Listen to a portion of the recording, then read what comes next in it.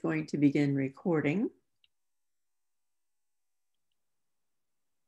And I'd like to introduce Dr. Rupert Nacoste. He is the Alumni Distinguished Undergraduate Professor of Psychology at North Carolina State University. Oh dear. There we go. He served in the U.S. Navy from 1972 to 1976. He was trained along with others by the Department of Justice as a facilitator to deal with serious racial problems and to create dialogue among sailors. He's worked very hard in adding academic degrees. Dr. Nacoste has worked as a scholar activist of interpersonal and intergroup relations.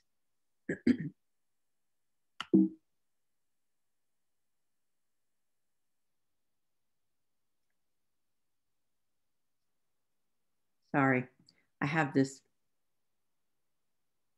there. He is on the faculty of North Carolina State University, Go Wolfpack, since 1988. He's the winner of the 2013 UNC Board of Governors Teaching Excellence Award. He has a captivating oratorial style to engage people to see their own role in moments of tension in social interaction. He is the winner of the 2020 Outstanding Teaching and Mentoring Award for the 9th Division of the American Sociological Association and the Society for Sociological Studies in Social Issues.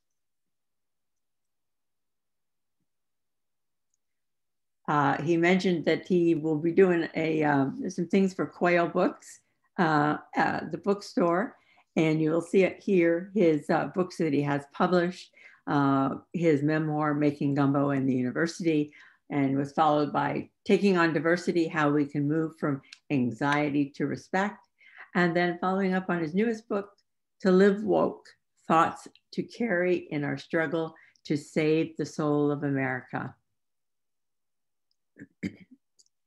His topic today is to live woke, using the force. And we have had the opportunity to review a TED Talk in preparation for this meeting. And so at this point, I would like to welcome Dr. Nacoste, and please begin your presentation. Thank you. My thanks to the Rotary E-Club for Social Justice for inviting me to talk with your community members about the interpersonal, intergroup issues we are struggling with as a nation. I have the long view. I've been working on interpersonal, intergroup issues since my time in the United States Navy, 1972 to 1976. I do indeed have the long view. In that long view, I can see that we are at another important transition point in dealing with intergroup issues. We as a nation have gone through other transitions. Before my time, the enslavement of African people, onto the emancipation, onto Reconstruction, onto my growing up time of Jim Crow legal racial segregation, onto desegregation, onto conversations about diversity, and now onto conversations about diversity and inclusion. Right now we are at the newest stage, neodiversity, an interpersonal situation in which we all have to encounter and interact with people who are not like us on some dimension. People who do not look like, sound like, believe like, or love like us. In that new context, the co-occurrence of the COVID-19 social isolation and the very public, hideous murder of Mr. George Floyd has created a COVID-19 woke effect. America has been stunned into a new awareness of the sometimes brutal intergroup dynamics that have been a constant in the lives of African Americans, cutting across all the group identities of American culture. That new startled awareness has activated a hunger to understand and to do something to help end racism. Have you noticed the mix of people involved in the Black Lives Matter protest? Trust this 70-year-old when he says this is different. The mix of people involved in these protests is unlike anything we have ever seen. Remember, I do have the long view. Unlike any other time in our history, these protests are made up of neo-diverse America, young and old, Black and white, Latinx, Muslim, Christian, Jewish, persons carrying signs to tell us that they are gay, lesbian, or transgender. That neo-diversity of protesters has disturbed the old order and caused an old set of voices to cry out, "You want too much. You don't understand. Come on, we can't change everything that fast." And that is where I and my concept of neo-diversity can help people find productive ways of thinking and acting in this new intergroup context. My book, To Live Woke, is centered on the concept of neo-diversity. With stories from my life and my teaching at NC State, To Live Woke is set up in 46 short essay chapters. I wrote and crafted it that way because there are so many us versus them topics that connect to our nation's neo-diversity situation. I also put it together in small bits to give the reader psychological space to pause in, to reflect and process these topics that we all know cause tension. There is real social justice work before all of us. How does the neo-diversity mix of people pushing for change give us power? It puts us in an extraordinary position to use the force, as I like to say. With that in mind, let me read from To Live Woke, chapter 8, Using the Force.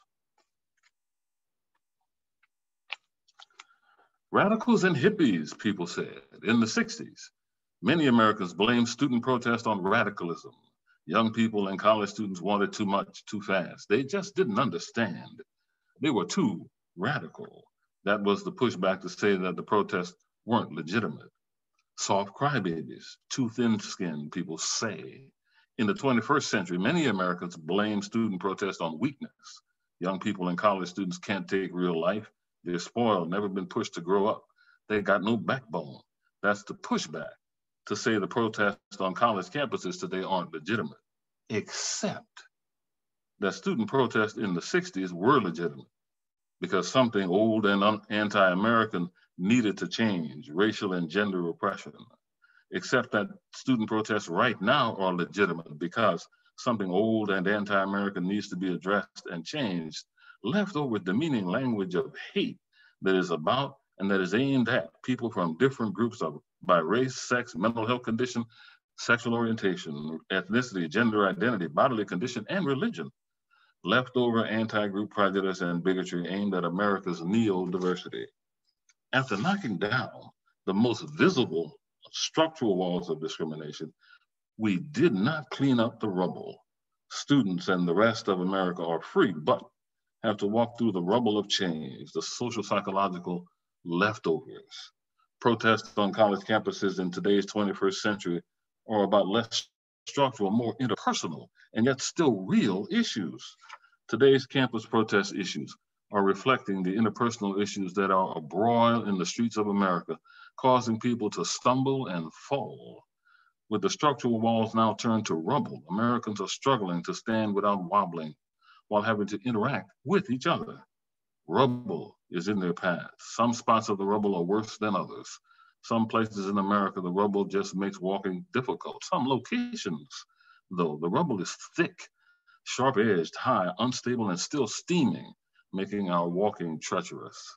All over, Americans are tiptoeing through rubble to get to the store, to class, to work, to play, while keeping a watchful eye on those other Americans who they are now able to see since the walls of segregation have been knocked down. America is nervous about diversity. Tiptoeing, hop-skipping over and through the leftover rubble with their eyes multitasking, Americans are stumbling, bumping into each other. Pupils dilated with the strain of the search to answer the neo-diversity anxiety question, who are the we and who are among the they? When there is a stumble, a bumping, the blame is put on the group membership of the person bumped. That blame comes out in the language of intergroup hate. Anti-group slurs are proclaimed loud and proud, turning an interpersonal bump into a larger intergroup matter. Language bigotry is an epidemic infecting all of higher education, aimed at our students or their classmates as a joke, but really to try to intimidate and demean, to try to keep students from certain groups in their place. They don't belong here anyway. I have to ask them, why are the adults trying so hard to teach college students to show tolerance for intolerance?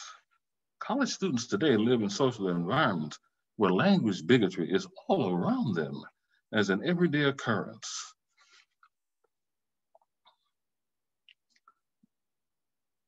We seem to have forgotten that people who protest injustice have always been told, you're just too sensitive. Blacks have been told this, women, disabled people, homosexuals. Always the first way to try to dismiss the importance of the issues raised was and is to say they're just being too sensitive.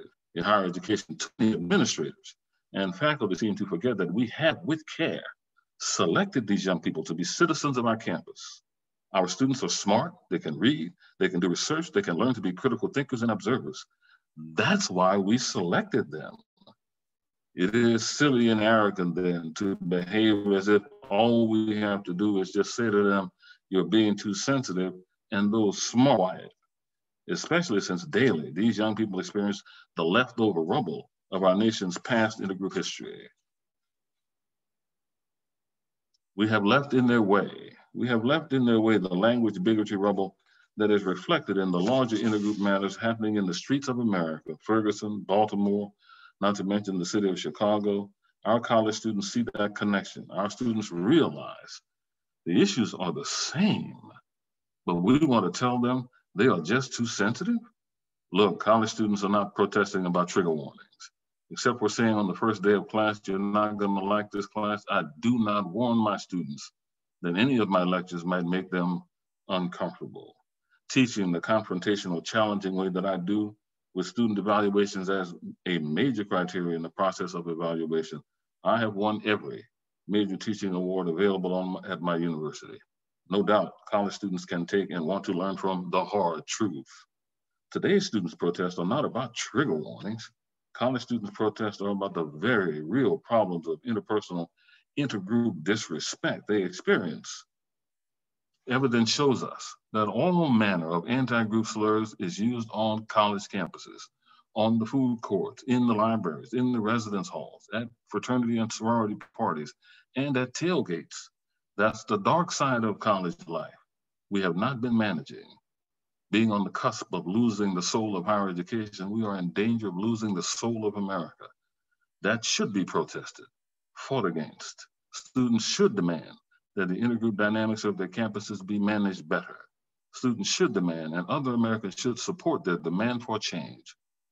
Please understand that across our country, we are all in the leftover psychological rubble, tiptoeing, stumbling, bumping into each other, sometimes in panic, trying to catch a stumble to prevent a fall. Too many of us are reaching out and ripping at the quilt of American life. We need to support the protest of our students, to work to strengthen the stitching of that American fabric. We cannot afford to let that fabric be torn to bits by our stumbling wobbles, because that fabric is the makings of the social psychological quilt we have been sewing together all along. Sewn together, that fabric, that quilt, is what we are promised as the more perfect union that will be what keeps the soul of America warm. Without that quilt, with only tattered remnants of that promise, we ourselves will become the bereft, who are confused, frantic, lost, lonely, and cold. Students are protesting with good reason. Not only is it the right thing to do, it is their right to do so. Yet we are telling college students, some of America's future leaders, that they should learn to show tolerance for intolerance. Why are so many pushing future leaders of America to accept the dark side of social life? No one should have to tolerate in-your-face intolerance.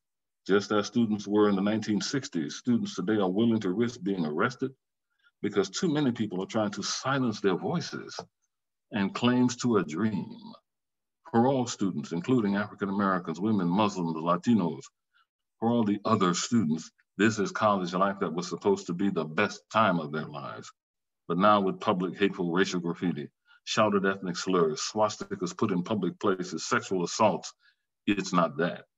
Damn, the dark side of the real world is here. And so the dream is deferred, if not lost. Students, all Americans have a right to freedom of speech. That includes the right to say to someone, you cannot speak to me or of my classmates or coworkers in that way. And if that kind of speech is pervasive in my environment, I have the right to report it to the authorities. There are statutes that prohibit the creation and maintenance of hostile organizational environments. And if my grievance is not heard through those channels, I have the right to protest. Fall 2015, the University of Missouri was all over the news. More than once at that university, a neo-diverse mix of students had held Racism Lives Here protest rallies. Hearing nothing from upper administration of the university, one student went on a very public hunger strike, Concerned Student 1950. Faculty leadership began to issue statements of support for the students' concerns. Some academic departments also raised their voices of common concern. 20 African-American members of the University of Missouri football team threatened to boycott games. White teammates joined the boycott. Then the voice of the governor of the state of Missouri joined in speaking against racism on the campus. Sudden and abrupt, the resignation started. The president of the system, then the chancellor of the campus. A dream deferred leads first to anxiety and frustration, but anxiety and frustration lead to anger. At the undoing of their college dreams of innocence, students today say in anger, oh, it's on. No empty threat. Those social motivations can be powerful and effective force, as they were at the University of Missouri. Today, student voices are finally being heard. The force is finally being used. There has been an awakening. So ends chapter 8 of my book. But the awakening continues this weekend in Texas. At the University of Texas, the band will not play because members of the band refuse to play the song, The Eyes of Texas. Why? Because they have learned the racial history of the song. All of the social justice protests of today are occurring because there has been an awakening. This generation is active not out of anger or hate, not seeking revenge, but demanding a reckoning. It is the line from the movie Tombstone, spoken by the Doc Holliday character. He says, no, make no mistake, it's not revenge he's after. It's a reckoning. There has been an awakening. Thank you for your time and attention.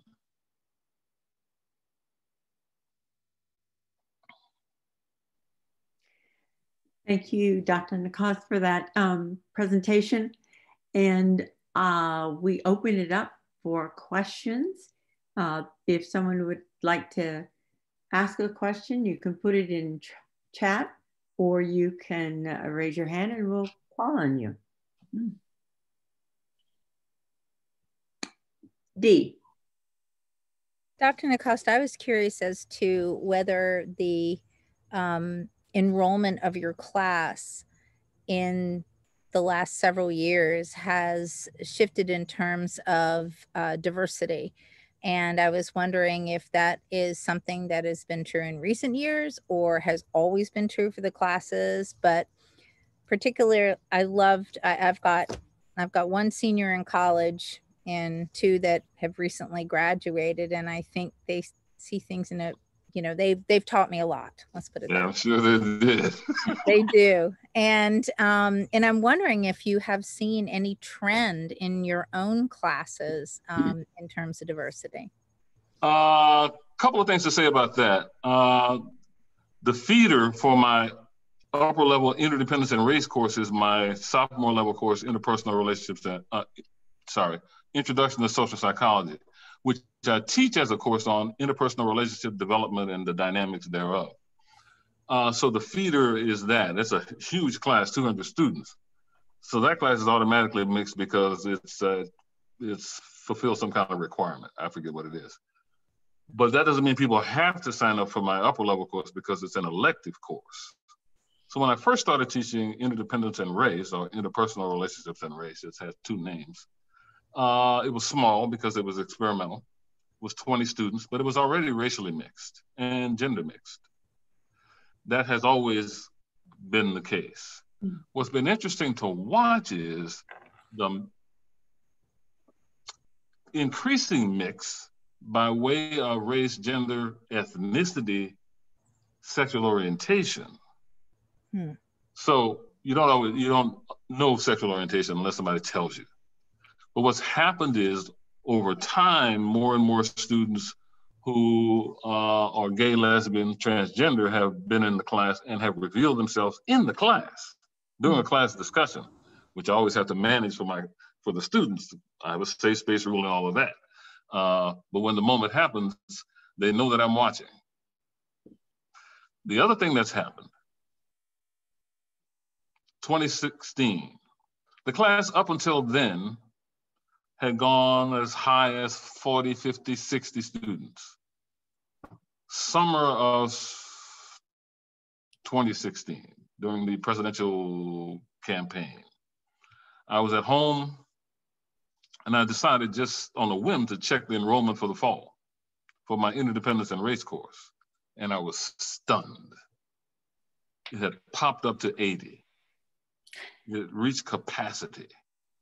And it has been 80 ever since. So what's happened is two things.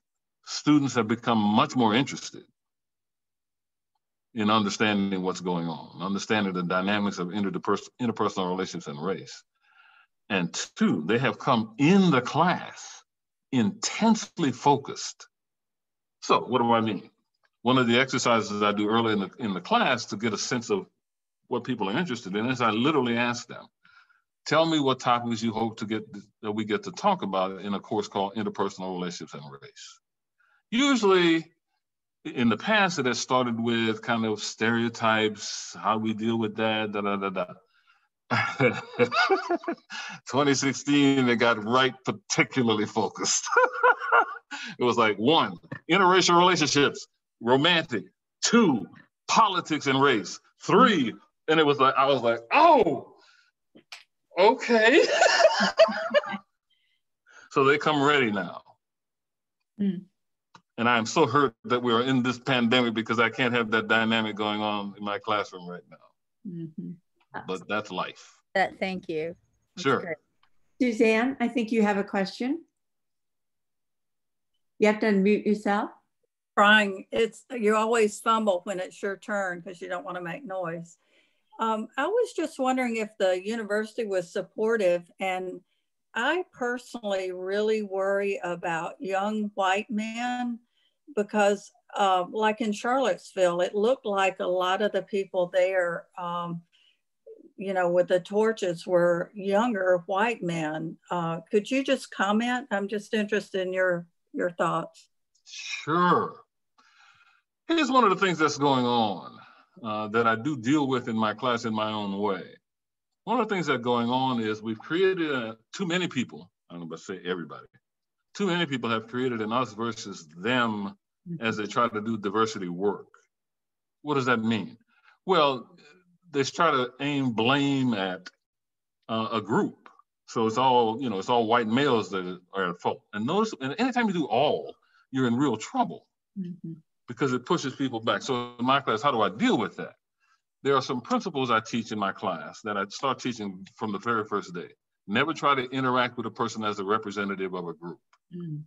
Okay, which means nobody should be doing that at all. Second, I say, there are no innocent. In my class, that first day I tell them, we are not gonna talk about ever this vague idea of white privilege. And they're like, oh, we're not? No, because it's not a concept. It's not scientifically based, and it's used as an attack, and that's a problem. My training in the United States Navy was to create dialogue opportunities, which means bringing everyone into the conversation. Not creating us versus them. There are issues that we should talk about language, talk about how we interact with people, talk about how we look at people. But we are all contributing to some of these intergroup problems. And immediately, and they've told me this, I've had white male students come to me on the side and say, thank you. Now I feel like I can be part of the conversation. So if we don't continue to deal with that in that way, we create this us versus them where groups are pushed aside and feel left out and get angry about it. And then, wow.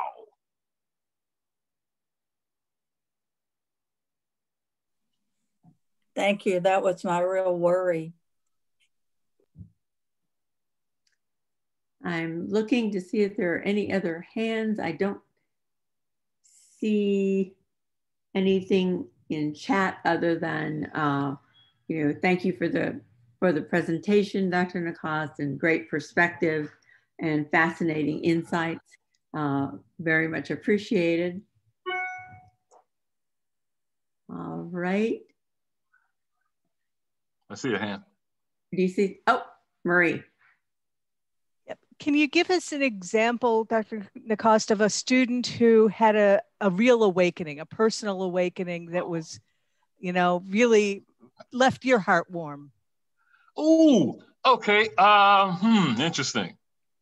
Actually, you made me think of someone in particular.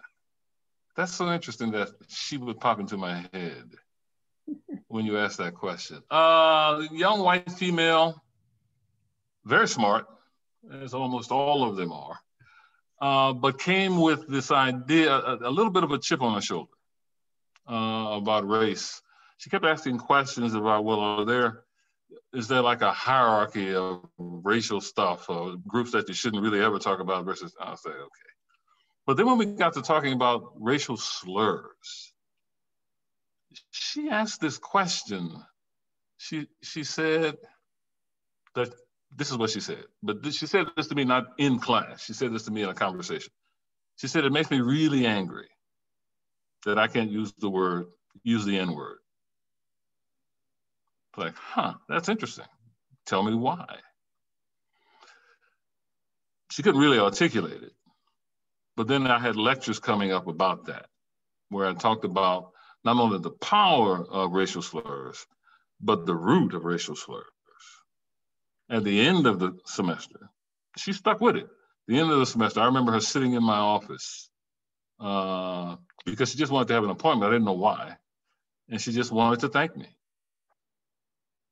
for shifting her understanding of the power of this language, understanding why that language should not be used by anyone. That's part of my lecture structure. And so she had an awakening. There are all kinds of different awakenings that happened in my class, but she popped into my head. Thank you. Any other hands? I'm scrolling through. I may be ahead of this, Mary, but I'm wondering, how do we get your book? How do we get the woke book? To Live Woke? Quail Ridge has a bunch of copies. You can get it from Amazon and all that as well. You can get it from my publisher, Prentice House Press, but Quail Ridge has done a very good job of keeping it on the shelves for ordering. Great, thanks. I don't know where people are, so I'll say Quail Ridge. Farrington has it as well, the McIntyre. Great.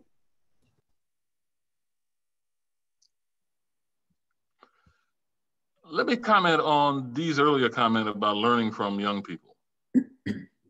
When I started teaching this course, when I created the course, given my history and what my training was as a social psychologist and my training in the military, I really had kind of this almost narrow focus on race, interpersonal relationships and race. Very early in teaching the course, students started asking this question. Well, is it only race, Dr. Nacoste? I said, well, no. But what do you, and then I would do this. What do you have in mind? And they would tell me a story. I was like, okay. So more and more the students, see, I grew up in the Jim Crow South. I grew up under legal racial segregation. So my cognitive network is filled with the us versus them of race. What I wasn't aware of, but my students helped me become aware of, was how intergroup their lives were. Were they just dealing with race? Oh no. Race, yeah, sure. Ethnicity, sexual orientation, and gender identity. And so I had to learn how to incorporate that. It fits very well into the neurodiversity concept, but I didn't start there. They literally pushed me there in a beautiful way. I've had, oh, look. So pronouns. I literally have to tell my students, you know, when I was growing up, first, there was no respectful language for transgender people. I mean, nothing. Second, you ain't talking about no stinking pronouns? What are you talking about? They laugh at me and they say, but. So I've learned. I've learned. It's on my syllabus. One of my students, transgender young man, who had revealed himself to me in my Psych 311 course, was in my Psych 411 course at that point, and said, Dr. Nacoste, why don't you put your pronouns on your syllabus? And I was like,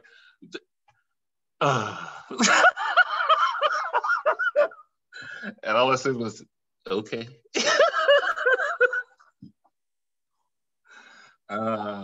So it's a dynamic. I mean, it's a relationship development thing going on with me, interacting with Muslim students, traditional Muslim students, where I'm a touchy professor. You know, one of my favorite stories is this.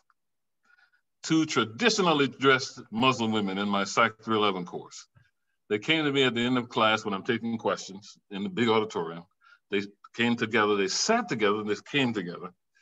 And they're asking me about an excused absence for a Muslim holiday, religious holiday. And I said, of course, just let my TA know, we'll make sure you get an excused absence. I said, anything else? They said, no, Dr. Nacoste, that's all. I said, okay, fine. And literally, because of the way I interact with students, I reached out and touched both of them and then went on with my business. But at that point, I was learning about what it meant to be a traditional woman interacting with a man outside of your family. Right. Later that evening, it slammed into me what I had done.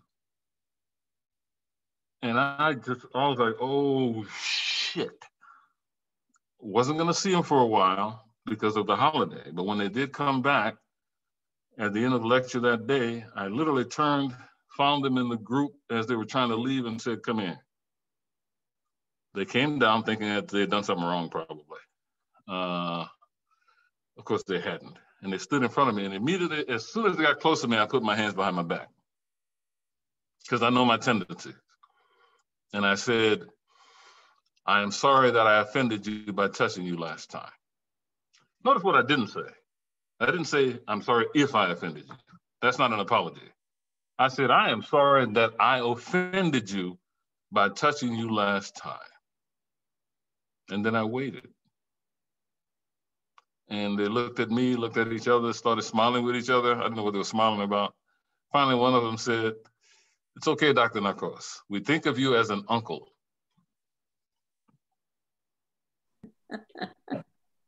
Would you mind repeating when you had the TED Talk about what to say when an offensive remark is made? I've tried to memorize that. That was beautiful. Yeah, it's in all my books because it's a very important strategy. It's based on a set of scientific experiments published in the Journal of Personality and Social Psychology. How do you deal with that moment when somebody says something that's a stereotype, that's a slur against a group, race, gender, ethnicity, blah, blah, blah. What do you do? Well, what people tend to do is start to yell and scream and call people racist. Okay, that's not useful. That doesn't do it. That doesn't do anything except lock people into the position. The strategy is to say this. Excuse me. I find that kind of language offensive. It hurts me. And then stop talking. Don't argue. I find that kind of language offensive. I find that use of stereotypes offensive. But always end with, it hurts me. It hurts me. And then stop talking. It's a very powerful moment. It's a very powerful strategy. It puts the person on alert about what your standard is for continued interaction. You didn't tell them what they had to do. You just said, you're interacting with me, I find that offensive and it hurts me. And then they got to deal with that. So some version of, excuse me, I find that kind of language offensive. I find the use of that kind of stereotype offensive. It hurts me. I prefer not to, sometimes I say it this way, I prefer not to hear that kind of language. It hurts me. Some version of that. But it's in to live woke, it's in taking on diversity. It is an important strategy. But back to my Muslim student story, I just want to point out that I'm always developing these relationships. And those relationships teach me a lot of stuff. So I have the advantage, as I say in To Live Woke, I have the great advantage of being in an environment that is neurodiverse in a very active way. Not a lot of people have this in their lives. So I understand that I'm in an advantaged position, which is why I try to use that advantaged position to teach others. Because the world is neurodiverse, and we're all going to be confronted with these opportunities. Any other questions for Dr. Nacoste? I'm looking to see if there are any hands waving. I'm sorry I'm late. I'm in Chicago, so I got mixed up on the time zone. Hello, Dr. Nacoste. It's wonderful to see you. How you doing? Oh, I'm fantastic. And I've been looking forward to your talk for months. So they recorded it, so you'll be all right. Yeah. And thank you. I would just love everything. And so I wanted to, I love the term you just used of the neurodiverse, that we're neurodiverse. Yes. And I was wondering, I think it's so helpful to have the words, to have vocabulary that allows us to understand what's going on. Right? To understand in a way that is kind of, as soon as you hear neurodiverse, well, then that kind of explains we're not just diverse, we're all scrunched together diverse. It's a new kind of diversity. One of the reasons I did that, because I realized we needed a change in language. Yeah. You say diversity and people think, so this is what has happened. So I started talking about neurodiversity, and online somebody has asked, like, well, who qualifies as neurodiverse? So I've had to clarify. Neurodiversity is not a who. Yeah. Neurodiversity is a what. It's a situation that we are all in, no matter who we are. Look at what just happened. Okay. So sexual orientation. One of the neurodiversity is a part of neurodiversity, of course. Well, just 2 days ago, something happened that's really dramatic. The Pope.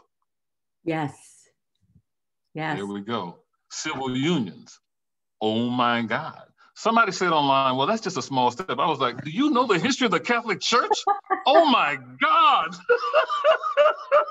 Yes, it was major. It was major. But what that does is it legitimizes through the structure of the Catholic Church that love is just love.